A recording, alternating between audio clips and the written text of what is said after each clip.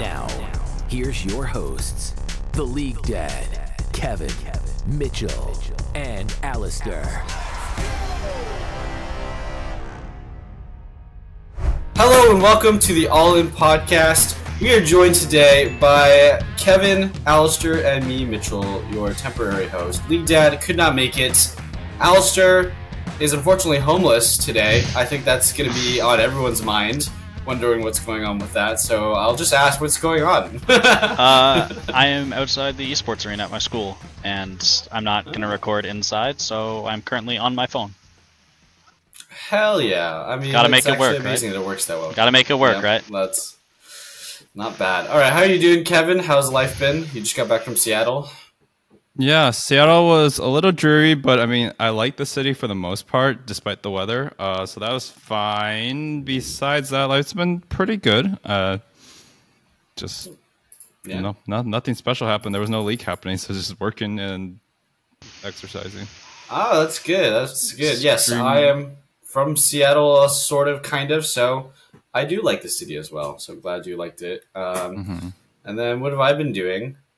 Yeah, I've just been sitting there twiddling my thumbs wondering when Worlds is going to start. So that's what we're here to talk about today. Worlds is starting next week.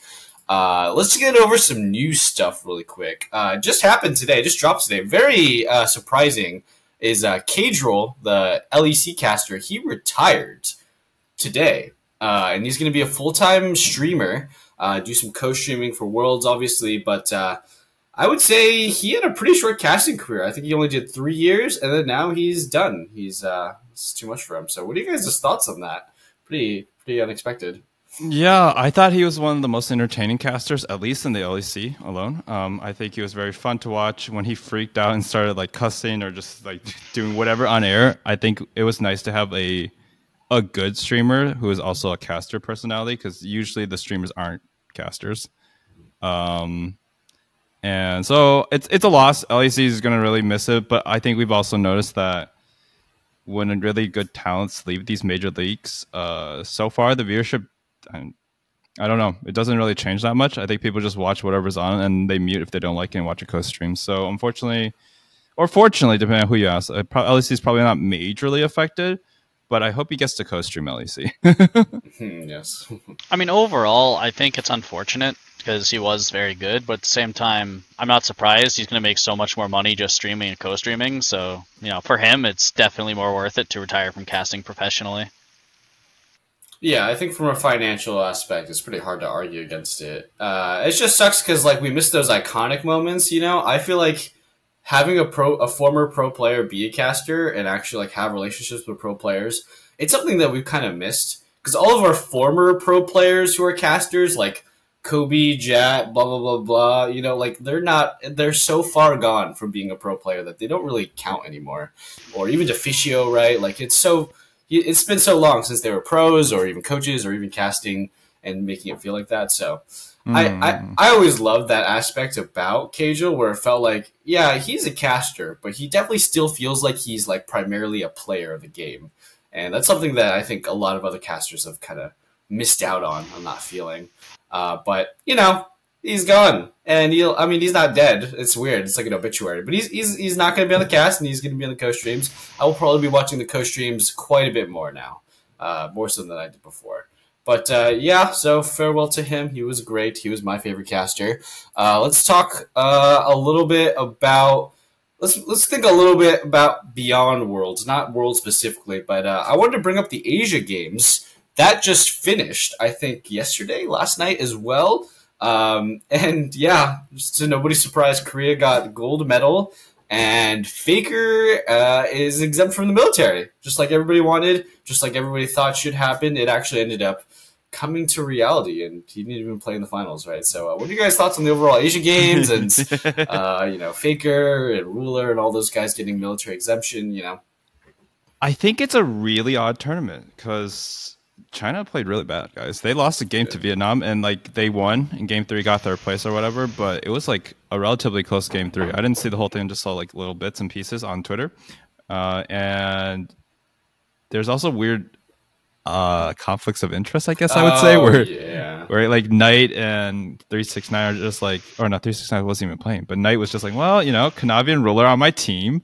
It'd be real nice to have them for the next 3 years. So honestly, like JDG is the real winners, and then I'm really happy that Faker can continue playing, because the other pros, like, they're young enough for the most part that they can try again next Asian games.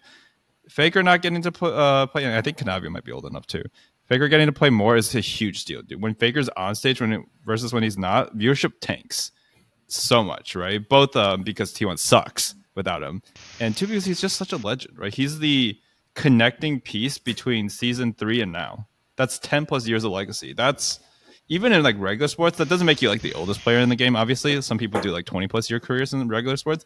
But like that, those people are what cement legacies, right? That's what create the great storylines across different eras. That's why you can compare, like, is Chovy comparable to Faker, right? Is Shahoof, BDD, etc. Are these people comparable? And then you have literal comparisons happening in real time. So very happy. I think some people were mad because BTS, that giant K-pop group, did do their service, but apparently they did it voluntarily. However voluntarily it is, but Faker got an exception, so it's good for him. I'm like very happy.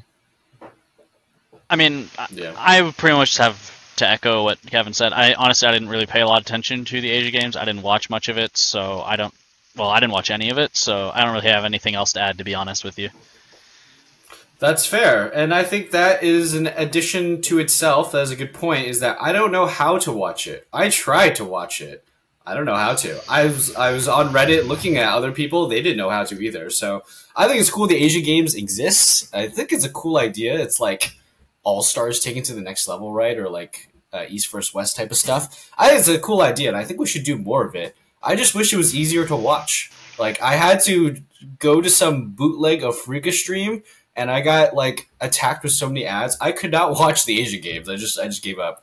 So I think that in the future, it would be cool to see this Monumentos tournament actually get some like hype and notoriety and like visibility, because Faker, one of the go-to League of Legends, just got, military exemption. That's like a big deal in esports, like, just period. So it would have been cool to be able to watch it, but I think the actual result of what happened, it's exciting, it's interesting. It's a bit underwhelming considering like the rest of the Asian teams that were there was like, there's just no hope for you guys. Like, Vietnamese teams, or what was the other teams, the Saudi Arabian teams, like, there's just actually no hope against. So, I think it's a interesting tournament that exists, but overall, I guess I'm sort of happy with the results. Anybody else get clickbaited? There was one Reddit post that got really popular saying that like, the Chinese teams were in cahoots with like max fixing and stuff, but it was actually fake. It wasn't match fixing. It was a big shit post. I didn't get clickbaited by it, but I'm not surprised. Yeah, it was a big shit post. It was really funny. It got me. It was like Faker was going to join the Korean military and take over the world or something. I didn't hear that in passing. I didn't read the post because I was like, oh, it's a shit post, and I just went on with my day. That was a funny one. That was funny. Okay, a little bit off topic. Okay, well, there's some good, very quick thoughts. All right, now I think we might get some interesting opinions on this next topic. I want to talk about Beyond Worlds is the mythic item removal. It's got announced a month ago, is that at the end of this year, mythic items are getting removed. So what does that mean? Literally no one actually knows, right? Mythic items getting removed is that mythic items are turning into normal items. They're getting adjusted. Mythic items are just going to disappear. It's probably some mix of all of those, right? They said Gale Force is probably getting removed, something like that. But what are your overall thoughts on what you've heard so far on the mythic items getting removed? Yeah, before knowing like exactly how the replacements will look, I think it's a good change. I think this was long in the making. I was really sick of being tied to just like, build your mythic first or second at best, right? There was really little room for creativity. Like, you just felt worse and worse as you built legendaries. You still could on characters, right? But it just felt like you were being punished for like using brain cells. So it's like you're like have two routes, especially if you're an AD carry. You're like, oh, I have to build a Gale Force.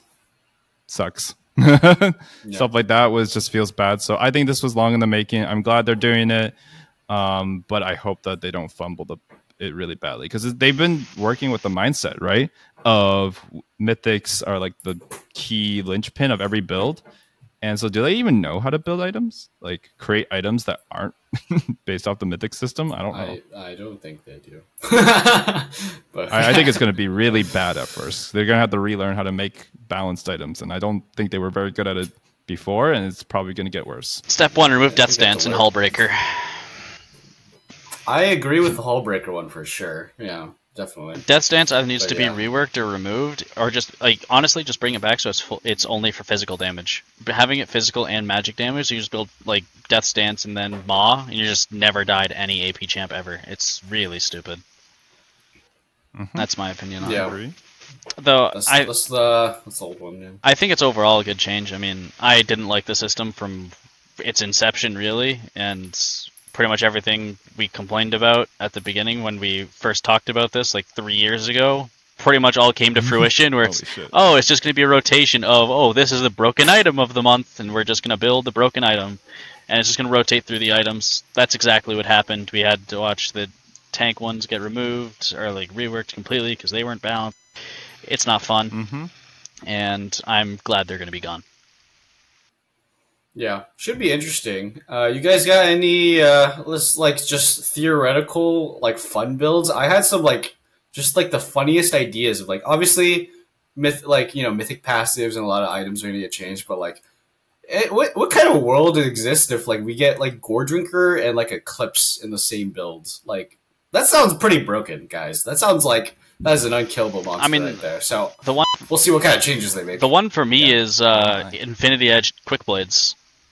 If you can stack those, that's insane. Yeah, bro. Xayah Lucian will be eating good.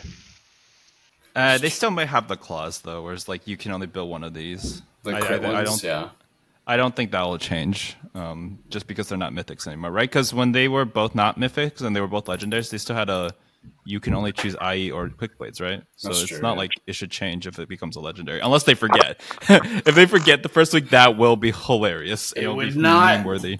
I would not put it past Riot to forget. They're like, oops. Yeah, but definitely there's some crazy stuff too. I think primarily about tank and bruiser stuff, like Jock Show Gore Drinker, pretty much Gore Drinker plus some weird tank or assassin mythic. Toned down, obviously, just sounds insane. I mean, I think it just sounds really crazy. I think realistically, bruisers are going to be the happiest about this change. I think a lot of their item stacking will be the biggest deal. I think I don't think 80 carry changes realistically that much, to be honest, because most of the mythics, I mean, assuming they still don't stack, Rage Blade, Quick Blades, and IE, those are the mythics. You never built more than one anyways, and if you can't do it when the mythics get removed, who cares?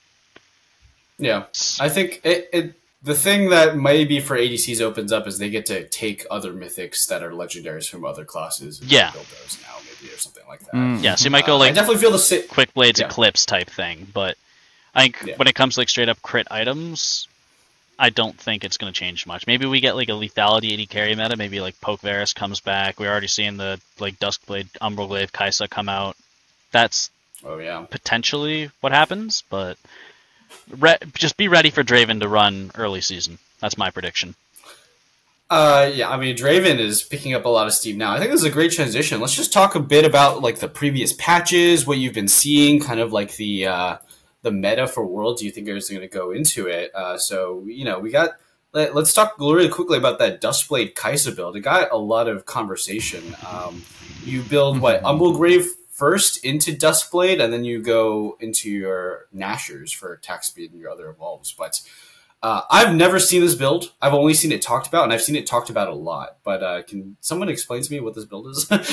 So I'll let you get into it because you actually know this stuff a lot more, Alistair. But I've tried it before because I saw a tweet about it a month ago or a month and a half ago when Duskblade was actually 2 months now, I guess, when Duskblade was way stronger before all the nerfs. And I tried it in ARAM. It's hilarious.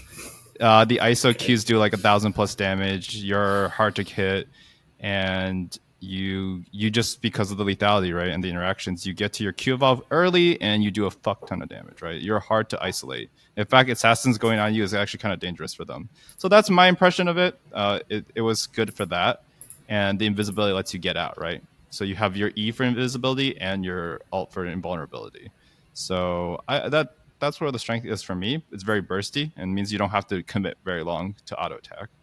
But I don't know what to do after the collector and the friggin' Dustblade. So I did Axiomar because it was ARAM, but I don't think that's necessarily correct outside of ARAM. Yeah. So my understanding of the build is it kind of piggybacks off of the like Liandry's W max AP Kaisa, well not W max but like W second, and which is like the go-to build. And I think the main concept of this build is that it makes your early game much stronger, and you can get Q evolve early. Because with the AP Kaisa, you don't get Q evolve pretty much ever unless you're going Rage Blades at 2.5 or 3 items. And that you only build that if you can actually auto attack.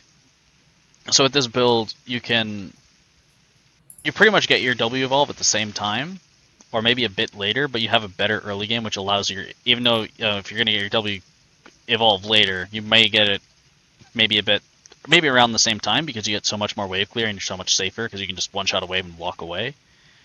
Because it still transitions into the full AP, and then you're allowed to just one-shot people after. Like you can land a couple Ws and just dive in. Personally, I played one game of it so far. I wasn't the biggest fan. But will we see it in pro play? My prediction for the build is we're gonna see it in play-ins and maybe a few games in group stages, and then people are just gonna realize, this is funny, but it's not good. We're just gonna go back to Liandry's. We're just gonna go back. Like I think we're gonna see it a bit, and then people are gonna realize, this is actually kind of troll, and then just go back to like the standard that was already a thing that is much better in my opinion. You mean Ludens, right? Not Liandry's. Both. It's both. Both. Yeah. I've literally never seen Liandry's Kaisa, but okay, yeah, sure. Liandry, we'll say it's both. No, Liandry's is super good. Liandry's is super good because with the ability haste on the mythic passive, you can actually, and the ability haste on the item, you can, because of the nerfs to her W where they made it so it just barely can't reach with the current build, so you go Liandry's and you can now stack your W's on top of each other.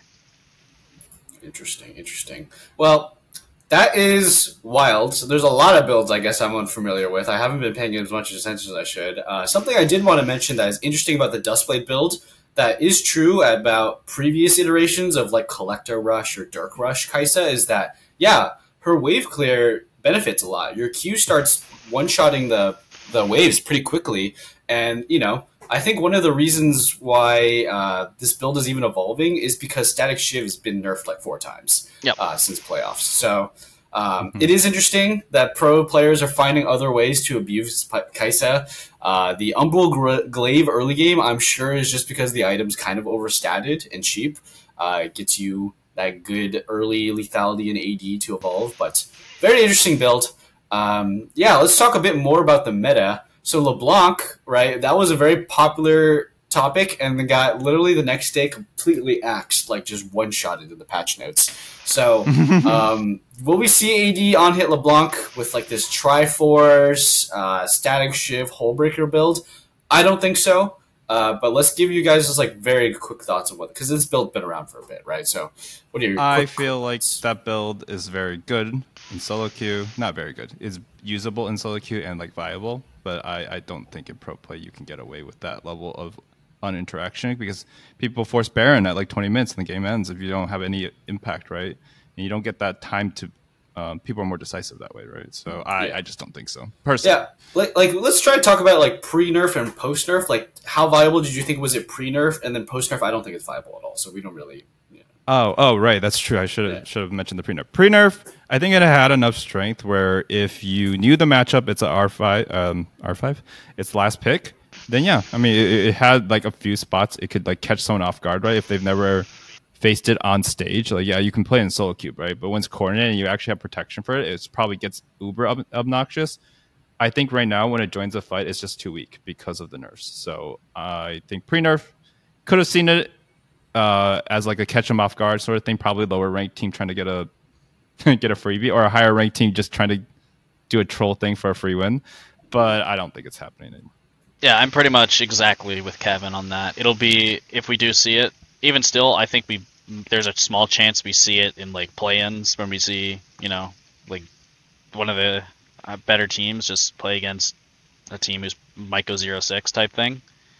They'll just pick something for fun and run at them. I believe Alistair died, but I think he was just echoing Kevin's statement that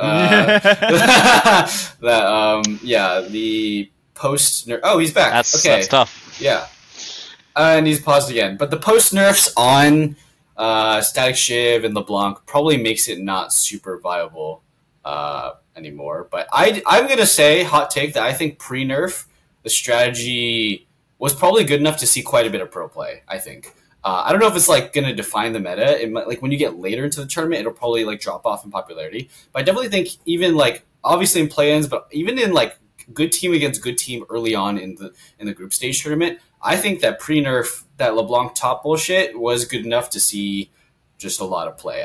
How good is it is hard to say because it's like one of those things that like you get more gold than any other champion in the game, but you're so less useful with that more gold that it kind of evens out, right? You're just a weird poke champion. So I think that it would have just made a degenerate type of play style, and I don't know how good it is, but I'm glad it's gone.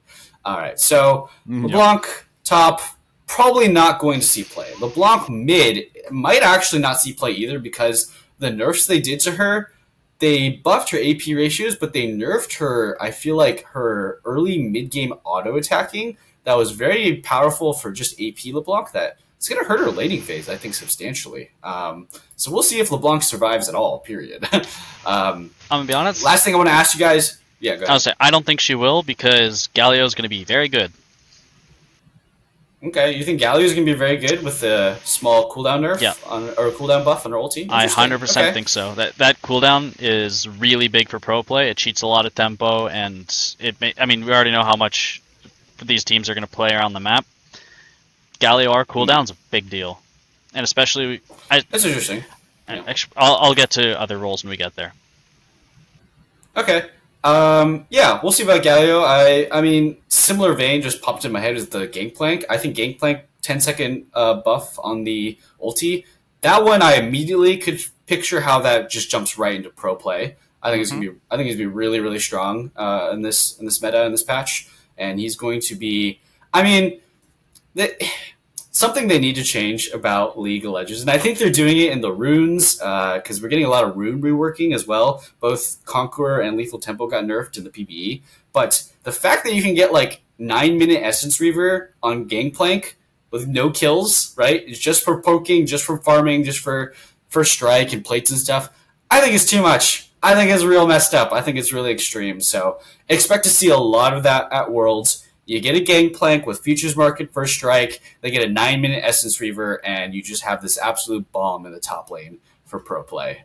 So that's definitely going to be hitting the meta. Up to you guys. Any other things you want to talk about? If you wanted to, I think let's actually focus a bit on the ADC role because we do have Alistair here. Static Shiv got nerfed, and a lot of individual ADCs got tiny bit nerfed in the last 3 patches, right? Xayah, Zeri, Kai'Sa, some other people got very small nerfs to their... I think that was it, right? Most of them. And then Caitlyn got a little buffed, and then some items have gotten nerfed, like Static Shiv. So, Tristana got nerfed pretty heavily as well, as they say. So, what are you guys' thoughts about the marksmans in general?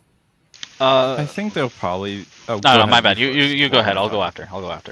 My quick thing is I think Caitlyn will be good. I think Caitlyn's been hilariously good, actually, for a while. Ever since the change to her ult, I know they took a little power elsewhere, but her ult's actually like a thing now. So maybe this is just me being biased from ARAM, getting more than half health lost to a crit Caitlyn, but I think she's good. She'll be able to put even more consistent pressure than before. The others, I still think that... I think at least this Worlds, we have so many star AD carries that we've literally seen carry, and I don't think the power level has shifted so much so that they're out of the meta. It's just, hopefully Zeri's not in there as much as we saw in previous iterations, and yeah, that's pretty much it. I don't think the shift is enough to knock it off of like AD carry being at least one of the most key parts of the carry equation. So I think Caitlyn will be like 6th, 7th, 8th string AD carry in the tournament. I do not think she's going to be... string? Wow. Yeah, I don't think she's going to be picked very much. I think she's going to be like second rotation of picks, like 4-5 type thing when there's 680 carry bans. Mm. Okay. Oh, so you mean like sixth, seventh pick? Because Yeah. string is like usually like a group. Yeah, So sorry, I was I like, misspoke. Yeah, whoa. I'm like, wow, what tier is she? Then? Behind Teemo and No. Next year. Yeah, no, my bad. I misspoke, but No, yeah, that's she'll be like 6th, 7th pick. Okay. Best 80 carries. I think there's going to be a pretty clear 4, and then I'm going to add Aphelios on the side because Aphelios, so we're going to see a ton of him. But best 80 carry overall, easily Xayah. Xayah's just... Yeah, I agree. There's no contest. Xayah's the best. Then it's probably Kai'Sa, Zeri, and Lucian is my prediction. Interesting. And then Okay. maybe Sivir. Big maybe on Sivir. Maybe Sivir. I think that is interesting. I agree on the Xayah, mostly because she got some small nerfs to her base kit, but everything else around her got heavily nerfed with the Static Shiv nerfs, and she didn't build Static Shiv, so I think that is a big plus for Xayah in a lot of her other meta matchups, so that makes sense to be a lot. The Kai'Sa one, I'm still not entirely sure where she's going to land. She could still be the most popular ADC like she was in playoffs, but I think she could also just like randomly just jump in and out of tournament maybe, like she could start off really strong, kind of disappear, then come back later in type of thing, because there's so many builds you can go on Kai'Sa. There's like 3, right? Duskblade, there's Navori basic crit, and then there's the AP hybrid version, right? So we'll see about Kai'Sa. I think she's going to have a very interesting tournament. I actually think, want to get your thoughts on this, because Ezreal is going to be a big deal in this tournament, actually. I think he's going to be kind of strong. I've been hearing a lot, mostly just Kadriel and his conversations about what he hears, but he thinks Ezreal is going to be pretty big too. Ezreal, Draven, Ashe, actually, Triforce users are going to be kind of a big deal for bot lane. Any thoughts on those guys? I kind of have a question mark on Ashe specifically. I don't know as much in terms of like just seeing people play Ashe and like people being excited to play Ashe. So in my head, I don't know if Ashe is happening, but I do think the other two probably will show up. Ezreal at Worlds, Yeah, and we have some very good players there, right? Who can rep it. Def comes to mind at least. Straight up, and then Guma as well. Well, wait, was Guma the Ezreal player? I'm trying to think of which Korean. Anyways, we had a lot of Ezreal and Draven Ruler players Death. this Like tournament, basically, so- if you're an all-time great 80 carry, you're probably good at it, Ezreal. And so I think we'll see it. Draven is just more specialist, but I don't think he's so strong that he's non-specialists will play him. There were a few metas where non-specialists would be playing him. I don't think this is one of them. Okay. I agree for the most part. I think Draven's... We might see a couple Draven picks, because he does have a lot of good matchups. He's good against Xayah, good against Kai'Sa, good against Zeri early. So you can use that to kind of slam bot lane. Ezreal, I'm very torn on, because I think he's... I don't think he's great, and I think it's not exactly a great meta for him. There's a lot of tanks right now, especially like top jungle. Like you want Ezreal against Cassante Sejuani is the most useless thing ever. So That's fair. I don't actually think... I think Ezreal's strong in a vacuum, but I think in the current meta he's not great. And Ashe is just going to... I don't think Ashe is going to get a lot of play. I think we'll see a little bit, but I don't think it's going to be a consistent thing because she just does not do enough damage to burn through all these champs, especially with a Triforce build. Like, she'll be annoying, but... Okay. Yeah. I think we might see a similar position where some games we're just going to see poke Varus or Ashe or like Ezreal just to like slot in, even though it won't do much against the enemy tanks, is that they'll just do it as it's a good solid lane, there are enough 80 carry bands, and we need utility because we have enough damage elsewhere. So yeah, that's probably what's going to shake down with some of these more utility focused. Maybe Jhin falls in there too because he got some buffs, but probably unlikely. No, Jhin No? Okay, no Jhin at all? Jhin is the most worthless 80 carry in the game. I actually think... Okay. I think the... More than Vayne? Oh, 100%. Vayne's actually like not bad right now. I feel like she got hit pretty hard by the Shiv nerfs, but yeah. No, because you just go Kraken on her. Interesting. I think... I do want to say, I think the sleeper 80 carry going into this tournament is Kalista. Okay. I've been hearing about her in scrims. Callista's doing some stuff, but yeah, I think that... I mean, I have a kind of a very underwhelming prediction on this tournament as a whole. Beyond the 80 carry meta is that we're going to see a lot of variety in the beginning, and then as we go on to the middle and end stage of the tournament, the comps are going to look almost exactly like they did in playoffs. So we're going to see some spicy junglers, we're going to see some spicy top laners, but as soon as we get to the matches against the best teams that matter, we're back to Sejuani Maokai, we're back to Bruiser tank tops, we're back to mages mid. It's going to be the same, right? So let's not kid ourselves, right? I agree for the most part, but there's one champion that we do need to mention that I think is going to be very high prio this tournament, and that is Kennen. Okay. Kennen, yeah, okay. Kennen. I think, yeah, Kennen is big, gonna be a big pick. He got individual buffs, and I think many of his main matchups did get nerfed. So K'Sante got small nerfs, and then Renekton got a pretty sizable nerf in the 1v1 matchup for MR loss. So that seems to track. Yeah, I mean, Kennen was already seeing a decent amount of play. I think he'll see a lot more play. I mean, Rumble's still going to see a ton of play, right? Rumble's probably one of the strongest blind picks in top lane. Renekton's still going to see a ton of play, but get punished heavily, obviously, by the Rumble and Kennen stuff and the Gwen stuff. Any other things you guys want to talk about in the recent patches and in the meta that we might see at Worlds? I mean, Jarvan, but... Yeah, I think Jarvan is going to be that pick that we definitely see a bit more splashed in the early stages, and then realize that while Jarvan is very, very strong and good, it's actually just better to play Sejuani Maokai and give them no farm. So we'll see, but I think Jarvan will definitely be strong, especially in the early stages of the tournament. I also think it's partially because just Jarvan Galio combo. Yeah, that's fair. I actually push back against the Galio being that good, because I think even in his supposedly good matchups, he doesn't actually do that great in mid lane. Like, his side lane control is obviously insane with the ulti, but from what I understand is that his supposedly anti-mage like properties, he gets pooped on by Orianna, Syndra, Azir. He even doesn't have a great time against Sylas. So Galio is an interesting one where I don't know how willing players are going to be to sack mid lane to that much, you know. I mean, I think what's going to happen is it'll be the same thing with what was it, season? When did FPX win? Season 9? 9. Where, 2019. Yeah, where they're gonna, people aren't gonna want to play it, and there's gonna be one team that's just perma playing it and then just stomping with it every game. That's when everyone starts playing Galio. That's the way I think it's gonna go, personally.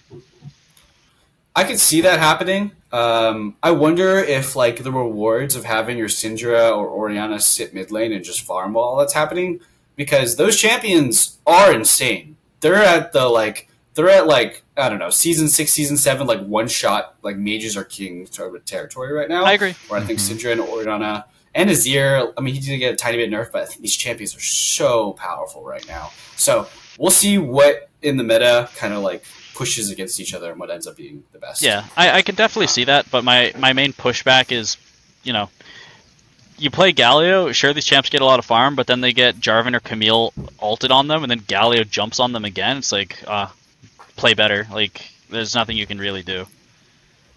Okay, I think that's fair. Yeah, it depends also what comps, right? Because I think Galio and Camille and J4, they work good against comps that have only like 1 to 2 damage threats, and you just one-shot them. But if you do have a team, right, I see some teams, they're going to have a Jax top, and then they'll have maybe a J4 jungle, and then they'll have like a Syndra mid, and then they'll have, an AD carry. And then there's too many threats for Galio to actually be good. So we'll see where it fits in. A lot of interesting discussion, but let's move past the meta talk, and let's get into the actual action. That is Worlds is starting in a week from, tomorrow, I think? A week Monday. A week from Monday. Okay. It's the first thing we're going to see is BDS versus GGS. That's correct, right? I think that's still happening. So BDS versus Golden. Nice, yeah. Let's talk a bit about this matchup. I mean, we talked about it a bit before, but we're getting the best of 5 in about a week. So who's winning it, and why do you think so? Just give your quick thoughts. Yeah, quick thoughts. We already said it to some extent before, but it's got to be GGS. I don't think BDS is a real team. I think they won. They got here because they had great seeding from before. They had some okay regular seasons, but they had that one really good season. I think that's what carried them to this point. And then they did find a regional, but I just think with Adam playing the way he does, I think Licorice will maybe gets bodied 1 or 2 games, but he's not gonna like. He doesn't really like tilt after getting bodied, so it doesn't matter. I also think that I think River's so much better than Sheo. So yeah, those are my major thoughts on it. God, I hope so. I hope so too. I didn't mention Gory for a reason because I have no idea what he looks like right now. But he is at least back in Korea. I'm not talking about him. That's fine. Don't hype up Gory. Any thoughts, Alistair? Honestly, not really. I don't know a whole lot about Team BDS, so All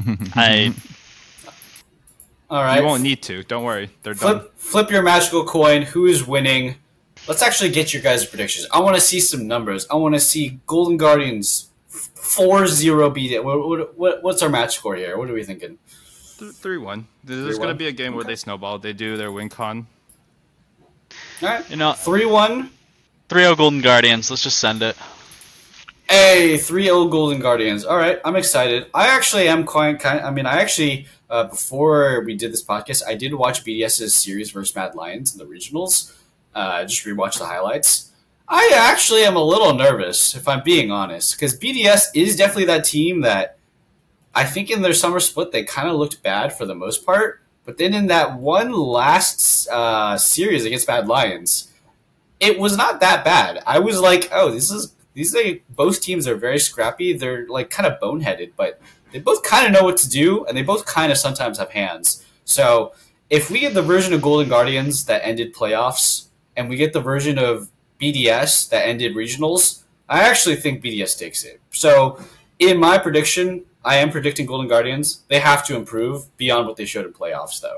They have to play like MSI Golden Guardians or like regular season summer of Golden Guardians. If they go back to playoff summer Golden Guardians, I'm actually very worried about them. I don't think they're that good in that version of them. I'll be honest, I think you have a bit of flawed logic. The team that BDS beat was Mad Lions. I'm just going to leave it at that. Mad Lions regionally is a good team, though. They're a very good team regionally. It was not an international tournament yet. I know, but it's fun. It's fun to clown on them. That's all it is. It's fun to let them. Fun to clown on them. Look, there's one team, or sorry, there are 2 teams that have failed to make it out of play-ins, and Mad Lions are both of them, at least from a major region. Yeah. So, you know. That's true. That's true. I mean, I would be much more comfortable if Mad Lions was the one Golden Guardians was facing. I'd be like, oh, easy dub. We're chilling. But it's BDS. Unseen territory. I mean, I think for BDS, most of these guys, it's their first time at Worlds. Right? Adam played at Worlds on Fnatic. Adam played once, in that disastrous year, right? With Popo Jungle? Yeah, that was a good time. Good time. And Upset had to leave and stuff like that. Anyways, that's the BDS versus GGS matchup. We're all predicting Golden Guardians. I'm very hesitant because every time I've really hardcore believed in Golden Guardians, they've actually let me down. It always is like, it's good, but then at the last moment, I believe in Golden Guardians the most. That's when it actually doesn't work out. So we'll see how it goes. I just hope that Gory, he can just pick himself back up and have a good series, have a good tournament. Anything else we wanted to talk about? Let's talk about. Oh yeah, I wanted to save this for last. We're gonna get a little salty here. So Riot recently changed ranks so that if you're a bad naughty boy and you get banned or something or chat restricted, you get sent to the other queues in the League of Legends client. And I'm just gonna say, as a person who does not play that much ranked anymore, this is like the worst change I've heard in quite a while. So, as our other ARAM enthusiast, Kevin, why don't you talk about this? How does this make you feel? I mean, anyone could have seen this coming. We didn't need it to play out to know this was coming. I think that this is just another case of Riot just not giving 2 shits about the ARAM queue. I mean, it's unfortunate, but it is what it is, right? They were like totally fine with ARAM queues getting ruined because, well, who cares, right? They're just ARAMs. I personally think that, I mean, you can tell how upset I am about it, but I think they'll fix it. I don't think they want one of their 3 major modes to be completely screwed over.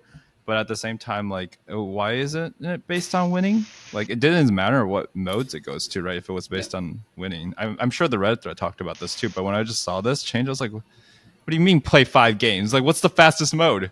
Yeah. And what's the fastest way to play 5 games? I was like, oh my goodness. So this is crazy. I don't know how this got through, but I assume that they just had to rush this out for some reason. I don't know, maybe to meet some kind of KPI, key performance indicator. We changed the game, guys. Look, boss, don't fire me. Yeah. We've made 10 changes, right? With impact on 100 million players. Yep, we're doing We good. already have follow-up changes in the book, too. Definitely, they shouldn't have, it's not, don't think about they should have been there in the first place. We got follow-up changes. We're going to improve on things. What they need to do is they need to bring back Crystal Scar and just throw all the toxic players in there when they get banned. I'm down! Throw me in there. I'll play Dominion even if it's Toxic Q. I miss that shit. That sounds like a good idea to me. I mean, my thoughts on it is like very back and forth. Because on one hand, it's at least something. It's not a great solution, but it's something at least. Yeah. I think one thing they should look at implementing is something that Overwatch has had for a while, where you just avoid as teammate. I think that'd be a great change. You can just have people that you don't ever want to play with. That's my bias. I mean, to be have a long list for a lot of people. Well, there's a limit. It would destroy queue times. There's a limit, That's though. The problem. You can't. Yeah. I think in Overwatch you can only have like 3 people at a time.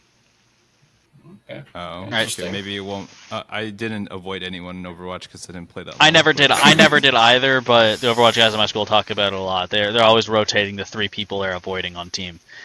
So I think if Riot did like 3 or 5, I don't think it would be that bad. It wouldn't be that bad in execution. I agree, but it would break the client. That's true. Look, they were able to change. They were able to add emerald borders and change the color of plat without breaking the client. I hope they can add a block list or avoid his teammate list. I sure hope you're right, my friend. So do I. But overall, it sucks for ARAM because I've been playing a lot more ARAM this year, or the last couple of months. But at the same time, it'll be nice not having some of these people in games as much.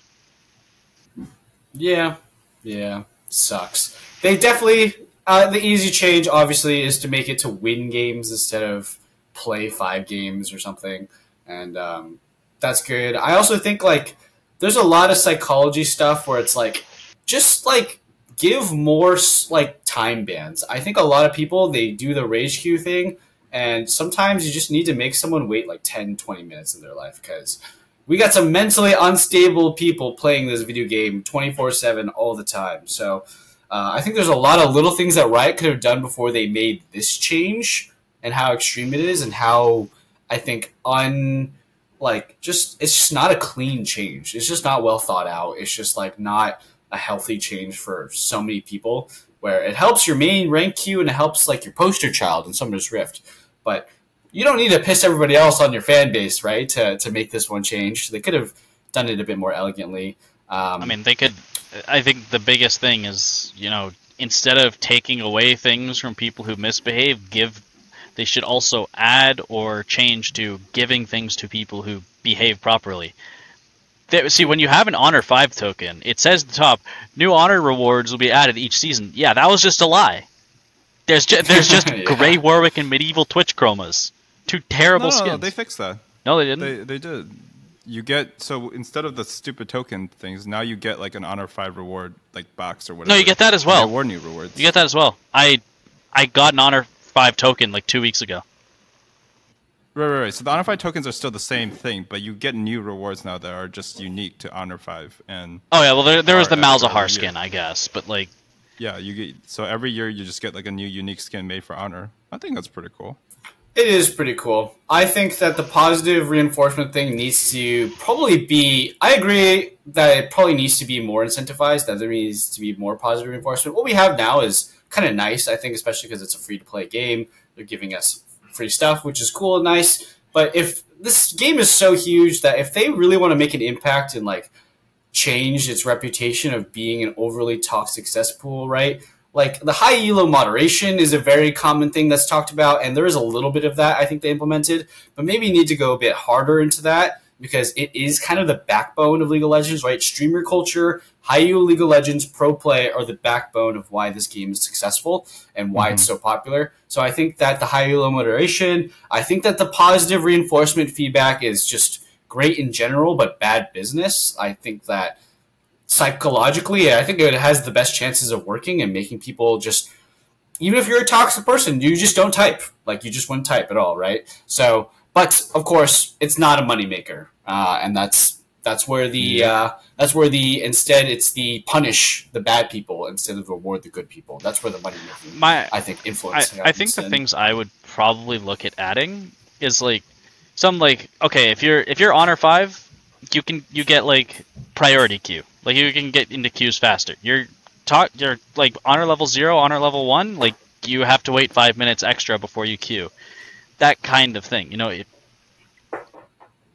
that could be really intense. Yeah, that could be very controversial. I think I would be interested in like knowing how that works. Yeah, I'd be down to try it. I don't know, because like something relevant. Because like, okay, yeah, I got the Honor capsule. You know how many times I played Malzahar? Like, I'm not saying bring it back, Malzahar Bob. I'm not. K-Drill did just retire, so, I'm not saying like. I'm not saying like, yeah, they need to make 5 skins, then you can choose a skin that you want for it, something like that. Yeah, I'm down for that.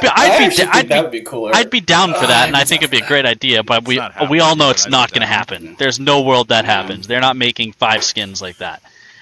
I think it would be a good idea because if they make like a really cool skin, one for each role, you get to pick one. I think it'd be cool. But it's not happening. I think something to do with queue time. So it's like stuff like quality of life things that's going to make it more enjoyable for the people who don't ruin it. Yeah, I think that there's been a bit too much focus, I think, on cosmetics and stuff in League of Legends that people...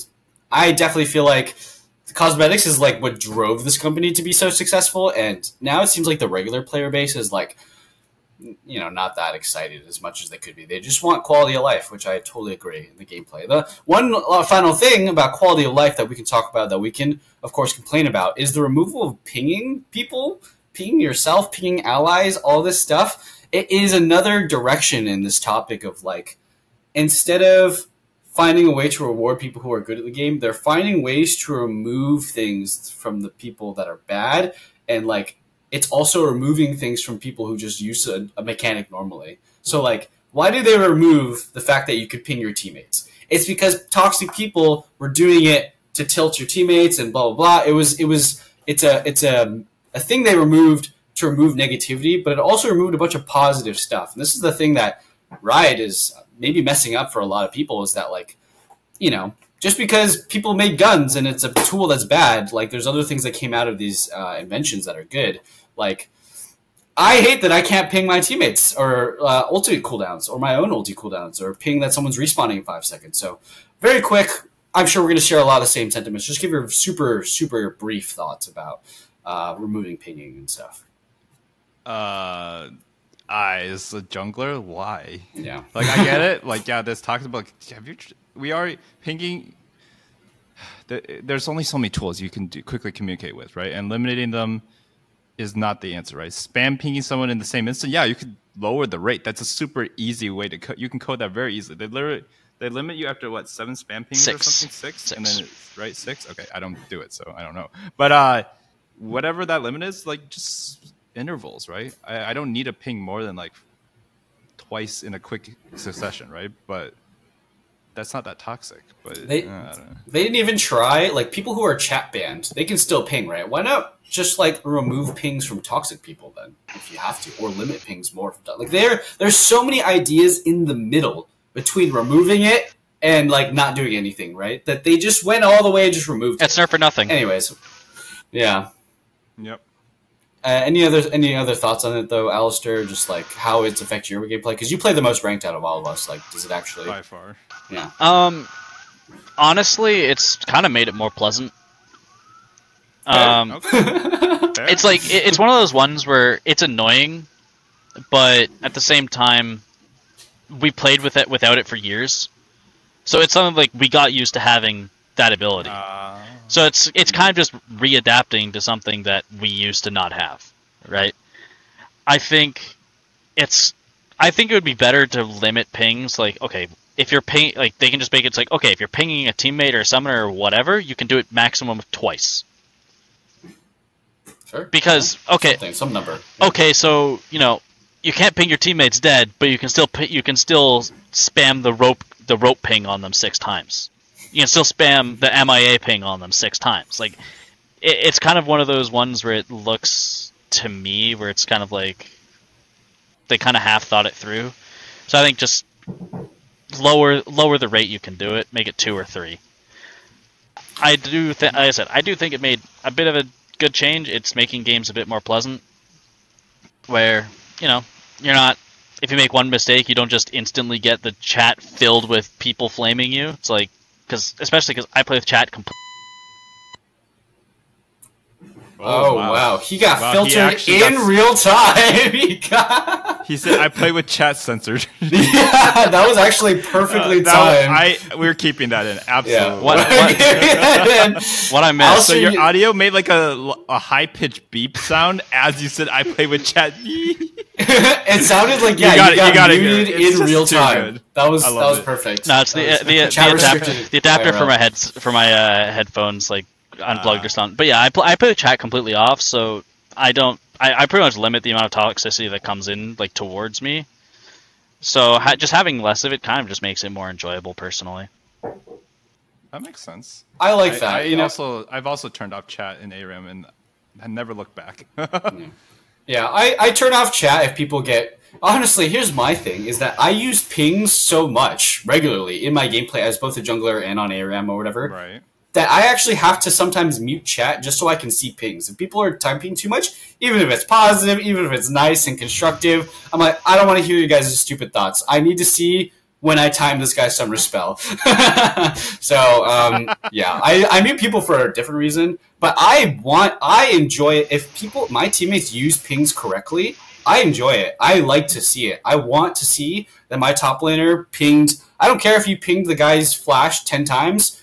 If my top laner pinged the guy's flash, I'm happy because then I have a general idea of when his flash is coming back up, right? So I honestly think it's for the people that use it well, like it is really sad that they got a tool taken away from them. Even just make it so the higher level honor you are, the more pings you get.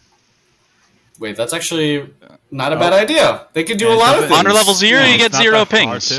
Honor level 5, you get 6 pings. Like, no pings for you. There's a lot of ideas here that we could do in the middle, like where, like I don't know, like Riot didn't even think about it. It's like, what are they doing, sitting in their little offices, thinking about ideas, and they come up with none of the middle ground stuff to test for a few months. Well, I will say, with Riot, if they do change it up, which they have historically done sometimes, and they actually try different iterations, that's fine. But if they keep it this way for too long, then yeah, it's not acceptable, right? So, of the game companies in the world, Riot is one of the ones that actually sometimes try it. I think other things. It's 100% true, and that's why we give them credit, and that's why we're allowed to like actually be happy sometimes about the things they do. But it's like, I don't know. I think when you get to the point where it's like a couple random people on Reddit are obviously not that smart in general, but sometimes they come up with a good idea here now and then, or a couple random people on a podcast come up with a good idea. It's like, what's the point of the PvE? Just try it for a few months. It makes way more sense than completely annihilating pings, right? Do a little middle ground, right? But they never try that stuff. So I think that's the next... we're allowed to complain about that stuff while also complimenting the fact that, hey, Alistair's games did get a bit more peaceful, and there are reasons why some of the changes they made do make sense and work. So that's where we are, Riot, think a little bit harder. You're doing a good job. Your intentions are sometimes great, but think a little bit harder. Execute it a bit better. Maybe it's not that crazy. The ideas that we come up with that you could try. Yeah, so that's going to be it though for us. I think of this podcast. We got any final things we want to talk about? Any things we want to bring up?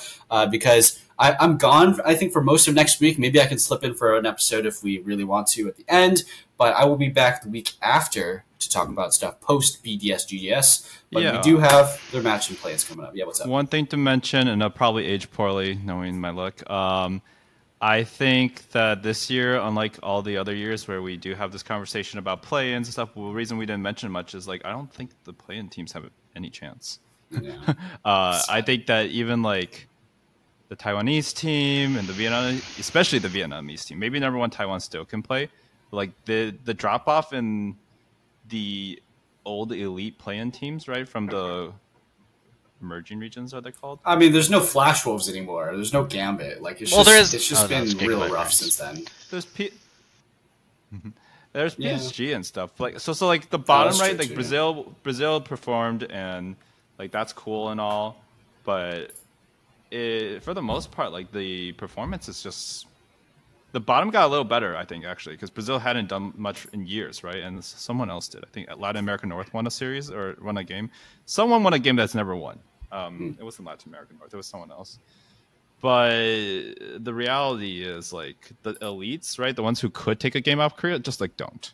So, in my opinion, playing's not really that worth talking about, except for the BDS match, which we did talk about, right? Yeah. So if anyone's wondering why, even though Plains is coming, we didn't talk about it much, just not going to waste your time. And if I'm wrong, then clip it. I mean, I think it's good to just hope that we're wrong too. Yeah. I hope you're wrong, I but I'm still gonna push for minor region worlds. I think just go top 4 seeds of. We've had it before. I don't know. I agree. That's what International Wildcard Tournament literally was, the Worlds, and no one watched it. No one cared. It was always sad. No, I agree. It sucks, but like, it's one of those. You're just saying like, even though it sucks, it's the best option. I mean, in my opinion, yeah, because they're like the way I. Okay, that's fair. Is putting the same amount of money into that they're putting into all the other games, for games that people aren't going to watch in the first place, and you're kind of just into this situation where you're either way you cut it, you're ending up with 4 major region teams, like 99% of the time. So just make that and then have the best 4 Brazilian teams and Taiwanese teams and whatever, and make them go at it. I think that'd be a lot more entertaining. I think there's a chance that could honestly just happen. They've been minimizing and making the play-in smaller and smaller each year. That eventually it comes to the point where, like, what is the point, right? This year, it feels like it's the most extreme of what's the point of play-ins, but out of any year, and like all 13 years of League of Legends or whatever, right? So I don't know what the solution is. I don't think there is a good solution, no matter how you cut it, right? It's just there's just not a lot of interest in these minor regions. There's just decaying interest in the Western audience because we're getting so much worse than the Asian teams, right? That little golden area in like 2016 to 2019, where we actually could sometimes compete, we are far gone from that era, and we have been for a long time. So we'll see how it develops, but like, I don't know. I could very see like this whole 4th place match between EU and NA, BDS versus GGS. That is a precursor of the Western teams becoming essentially the minor regions in a way, right? Like it's we get this special match at the beginning to qualify one of our teams into the main event. That's literally just play-ins, but like with less words. So whoa. Oh no. That's too real, man. I didn't even think of that. Don't say that around Matt. Yeah, it's pretty rough. It's pretty sad because, Mad Lions can't even get out of play-ins. So, like, we're going to get to a world where play-ins is diminishing and the West and East influence on the world's international tournaments is diminishing. That what if next year play-ins is just NA versus EU to qualify for the main event? So, hope that doesn't happen. Hope we get better, right? That's the solution is NA or EU has to get better at the game. We can't get worse, right? So there is a world where this is like, despite all the negativity, like there were hints of positivity at MSI where like our 4th place team now was like a pretty good 2nd place team at the time. So who knows? Yep. Who knows? Who knows? But we said it until week 2 and we're like, we know. Yeah. We sure know. Yeah, we know. I mean, I think we all knew before the tournament even started at MSI, right? But we just didn't want to. We didn't want to know. And we don't want to know this year either, but we know, right? It's Korea or China's winning this year. We know, guys. But yeah, I mean, we still had to play at the games. We really don't know what happened. Maybe G2 makes another miracle run. I mean, I don't know. I put it this way. Every year the World Cup comes around, there's no chance in hell North America, or not North America, USA does shit. past like the quarterfinals. But we watch, and it's exciting. And I think that's the thing that we have not figured out how to do in LCS, because we spent all this time feeding maybe not a false promise, because there was like 2016, 2017 TSM, right, where maybe they could compete. But we were just feeding the false narrative, so like people did have bad expectations. Yeah, leaning into the underdog even harder, I guess. Yeah, somehow, like, there's a lot of things. When we do get wins, it's a huge deal, right? And then like that's when it becomes hype. So I don't know. I think it's just like it'll take a while, but there will be a whole set of League fans who weren't like us, grew up with like expectations. That's true. That's true. And they'll just have fun watching the game because it's still fun.